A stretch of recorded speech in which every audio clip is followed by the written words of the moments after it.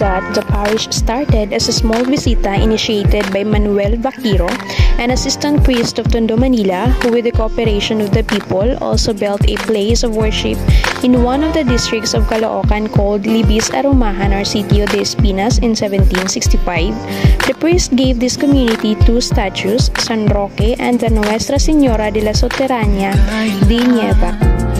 Now let's come in so I can give you a short.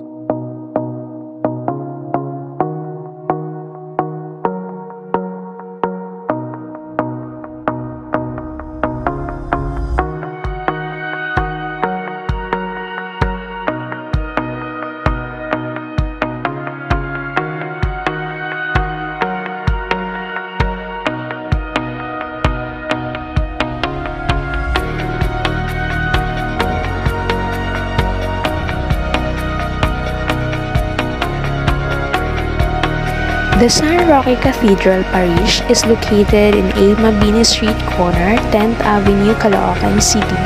It is a Catholic church where the Christian believers are showing their devotions by attending Mass, especially during Sundays. This church became my favorite place in the city because it made me become more faithful and closer to God.